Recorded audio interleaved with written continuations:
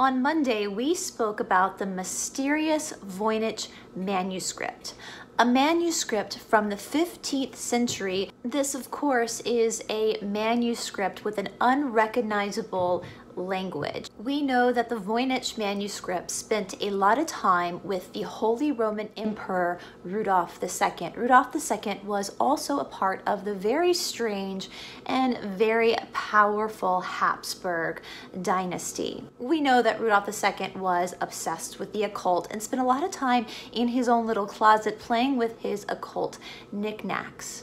Now, there was one other book in Rudolf's personal collection. And this book, Rudolf himself was slightly obsessed with. This particular book would have the people of Rudolf's court gossiping like crazy. They feared that Rudolf himself was into Satanism and possibly into demonology. So what was this particular book? But before we go any further, you know what to do. Hit that subscribe button and give us a like. If you would like to join our Patreon to help support the channel, there is a link down below. I also want to give a shout out to our producer, Tiffany Monroe, and her nonprofit here in Atlanta. A link to Tiffany's businesses will be listed down below, along with a snippet from a novel that one of our community members has written on multiverse. Now again, Adam's contact is in the description box below if you are a publisher or know a publishing house that can help him get his book published. It is a very, very good book. Also, we are being shadow banned. A lot is going on right now across all social media platforms, especially for those of us who aren't following the narrative of the deep state. Our Instagram and our Twitter is also listed down below. I'm not on Twitter that much, but if you want to give us a follow on social media, please do so. And please know that we are being shadow banned. So if you tried to find us before following the link and you couldn't, that was probably why. Welcome to Esoteric Atlanta. My name is Bryce, and today we're going to be talking about the Codex Gigas.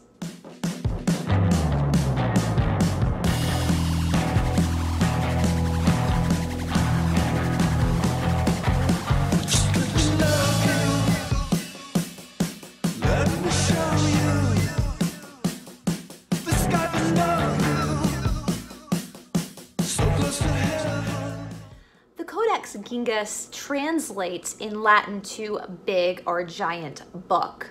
The Codex Gigas is also known as the Devil's Bible. Now, this should not be confused with the Satanic Bible. It's very different. The Codex Gigas was written in the 13th century, and it is about 165 pounds and 3 feet tall. It takes more than one person to move this book. The Codex Gigas is rumored to be the Devil's Bible because of its origins.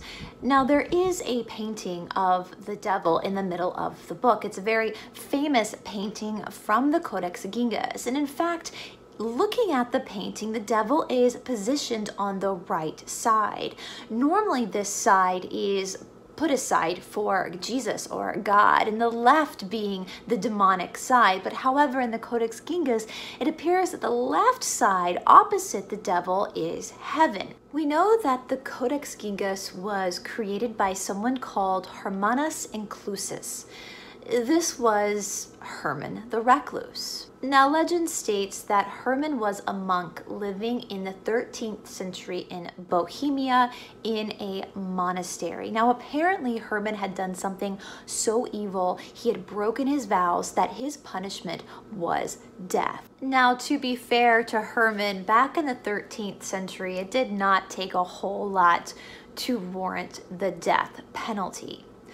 For Herman, people believed that his death was going to be walled into a room where he would eventually just die a slow, agonizing death. This is very, very similar to our discussion on Glam's castle and some of the legends that come from that castle as well. Well, the story goes that as the final bricks were being laid into Herman's basically death room, he screamed to the abbot for mercy. Well, the abbot made a deal with Herman that if he could write a book in one night that would encompass all of human knowledge, that his sins would be pardoned. Well, of course, in desperation, Herman agreed to this challenge. And in through the small opening that was available, the abbot gave Herman a bunch of calf and donkey skins, which is what they wrote on back then, and some ink. Well, Herman got to work, and around midnight, Herman realized that there was no way he was going to finish this task.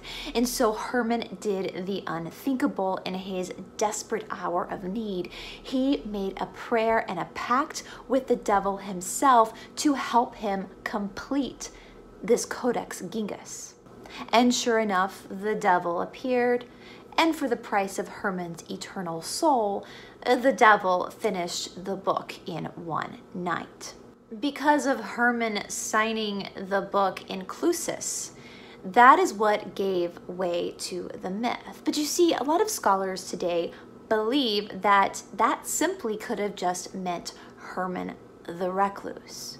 Because you see, a lot of scholars believe that completing this book in one night was impossible. Of course it's impossible according to the myth that only the devil could finish it in one night. But what if Herman did not sell his soul to the devil? And what if he was just a recluse in the monastery and spent 30 years creating the Codex Gigas? It still doesn't mean that this is not a book dedicated to the devil. For that, my opinion is still unsure. We do know that even though realistically it would have taken about 30 years to complete this Codex Gigas, not one point does the penmanship slip up. In fact, from beginning to end of the book, it's perfect penmanship, no errors. Even historians are shocked because within a 30-year period, eyesight starts to go, age, arthritis creeps in, and you can see in a lot of older pieces where the penmanship starts to crack a little bit. You can probably see that with your own penmanship, times when you're tired versus times when you're focused. So it's pretty miraculous that throughout this whole codex, there is not one mistake. Scholars also believe that this was created by one single hand. The handwriting matches itself throughout the whole book. This was a one-man job. This wasn't a tag team. It was one guy, probably Herman, since he's the one who signed it. Now, another interesting thing to point out about the Codex Gigas, regardless of whether it took one night as a pact to the devil or over 30 years as an agreement to the devil, we do know that there are about 10 to 12 pages missing.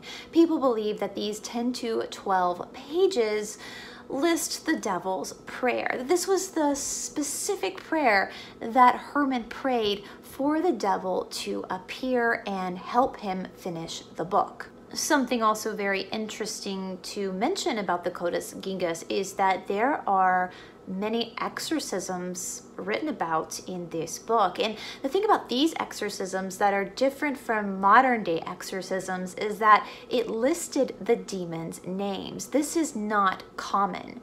It was almost like an homage to these particular demons.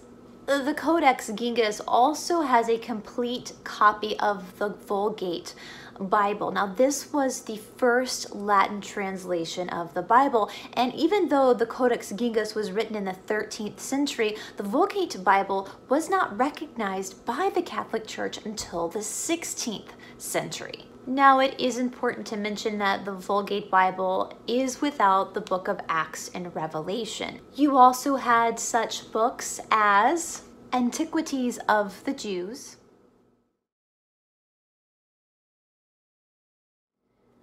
Isidore of Seville's Encyclopedia,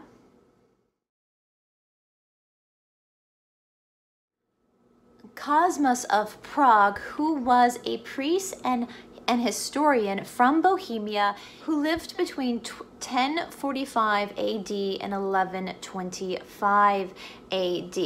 The Codex Gigas also included a lot of medical findings of that time, which we spoke about with the Voynich manuscript. You see, a lot of times the medical findings were seen to be satanic by the church, during this weird part of history. The Codex Gigas also included 2 of the books from Constantine of Africa.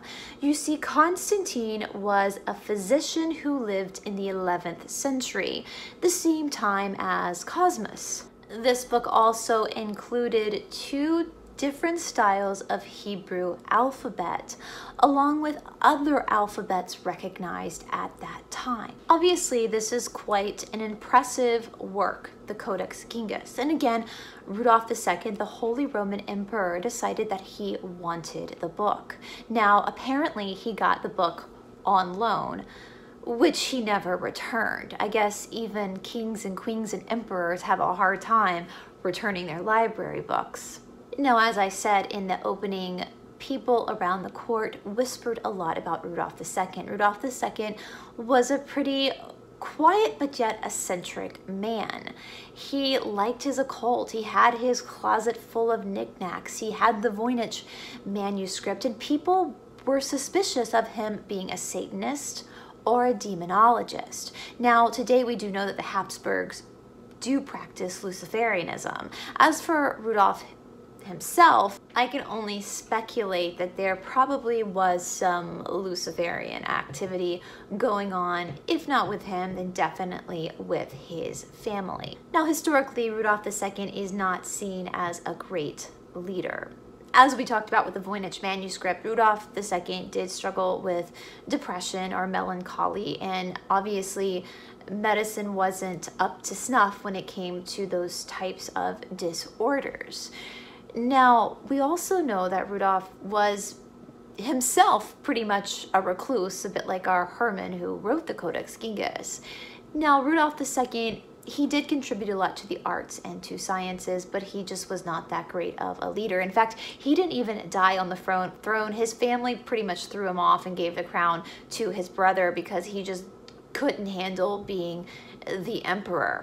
And in fact, a lot of people blame the 30 Years' War in that area of Europe on Rudolph II. You see, when Rudolph II was the emperor, we had a lot of Reformation going on in Europe. There was a lot of battling back and forth between Catholics and Protestants, and the control of the Pope versus the control of different kings. It's all very complicated. Well, during the 30 Years' War, the Swedes came in and confiscated the Codex Gigas in 1648. And that's where the Codex Gigas has been ever since. The Codex Gigas now has its home at the National Library of Sweden. Now, the Codex Gigas is also said to be cursed. Apparently, there's been a lot of fires around the Codex Gigas, and apparently in one fire, they threw the Codex Gigas out of the window in attempts to save it, and it actually injured a bystander that was just walking by. So you're walking down the street and all of a sudden a 165-pound book knocks you to the ground. And then come to find out it's not just any book, but it's the devil's Bible. I mean, I would probably feel like God was trying to tell me something if the devil's Bible knocked me out like that. Now, again, for me, the jury is still out on whether I actually believe this is a satanic book or just a codex from many, many, many centuries ago. I understand there is a big painting of the devil, but there were lots of paintings of the devil. I understand that in this book, the devil took the right-hand side of the page, which is normally given to God, but this might have been just a simple mistake. I don't think I believe the myth of Herman selling his soul in one night to write this book. I think that might just be an urban legend or a tall tale coming from a very simple explanation that Herman took about 30 years to write it. It was his life's work. Now, again, this is a very important book because it does carry a lot of medical information from that time, as well as an encyclopedia, as well as snippets of information from other historians and scientists that came before Herman. And I do understand why this book is of great occult concern. I understand that there are multiple pages that are missing that possibly carried out some demonic prayer, but we don't know that for sure. we don't have the pages to verify that. So I'm left with quite a question in my own head. Is this the Devil's Bible? Was this created in the worship of Lucifer? Or did it get that reputation because of the times, because of all the information in the Codex that was seen as satanic back then? And was the myth further perpetrated by its ownership falling to Rudolph II, who already came from an interesting family and already had some rumors swirling around his own beliefs? What do you think? What's your explanation from the Codex Gigas? And have you been to Sweden to see this mysterious book? Let me know in the comments down below. All right, guys, I know this has been a crazy week. We got a lot going on in our world right now, and I hope you guys are all taking really good care of yourself, that you're resting, you're eating healthy, you're getting some exercise, and remember to be compassionate to those that are just now waking up to what is actually happening in our world. Thank you again to Josh McKay for doing our music, and to Todd Roderick for helping me produce this video. Again, there's a link to our opening song, the full song, in the description box below, and there's also a link to Todd's band, the Flying Mystics, in our description box below. I hope you guys have a wonderful day, and I will talk to you soon. Bye.